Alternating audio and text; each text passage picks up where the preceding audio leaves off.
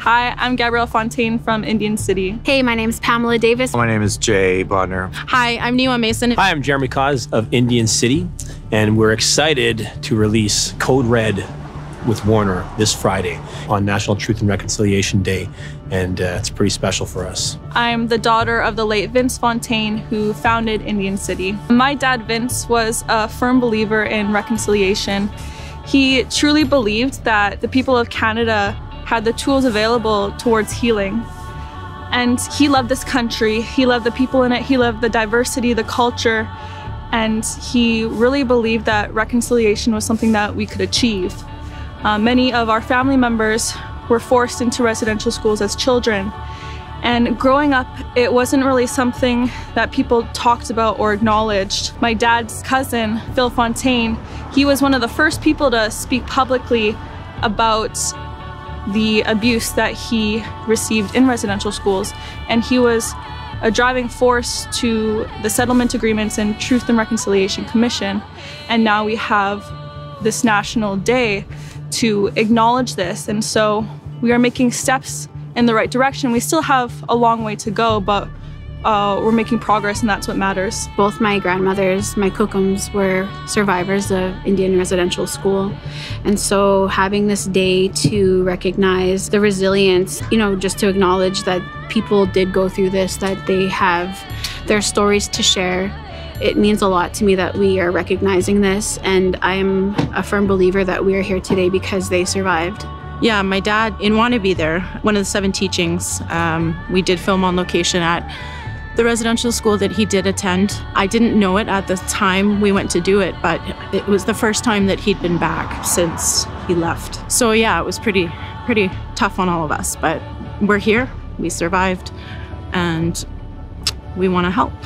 Reconciliation, that is a big discussion. It's no simple idea.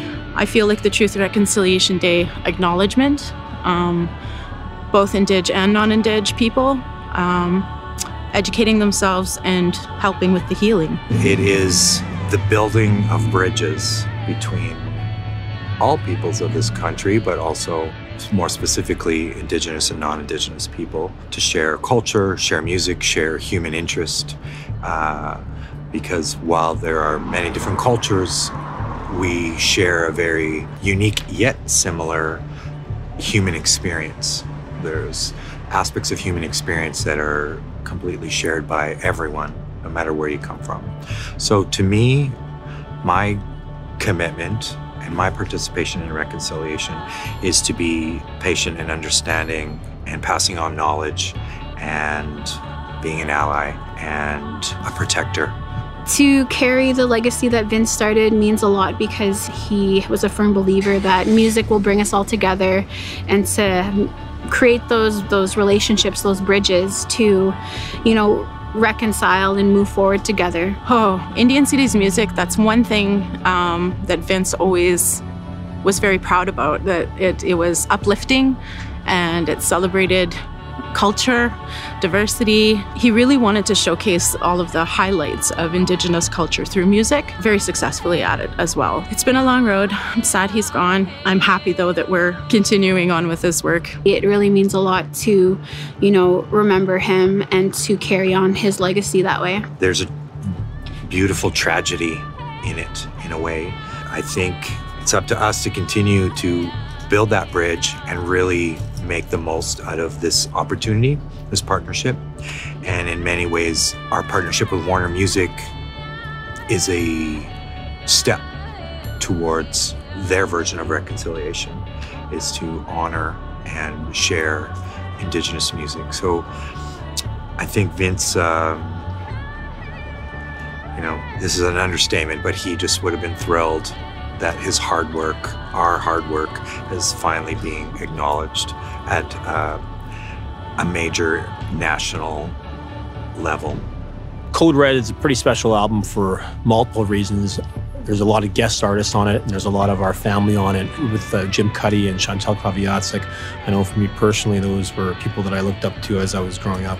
and then have them on the album and to have music videos with them and to be working with them and to be working with the people that we have within our Indian City family. It just seems like all the right things are falling into place. We're still kind of like, pinch me, like, is this really happening? And of course we're like super happy because this was something that was very important to Vince. Basing the album off of a Truth and Reconciliation call to action as well in non-Indigenous, working with Indigenous to create art. Sad that he wasn't here for the Warner part, but I still feel like he kind of knows and he's very happy, just like we are. Honored. That's what it is. We're honored. We're Indian City! Thank you, Warner Music Canada, for all your hard work. Check out the new Code Red album, available today. Ta-da!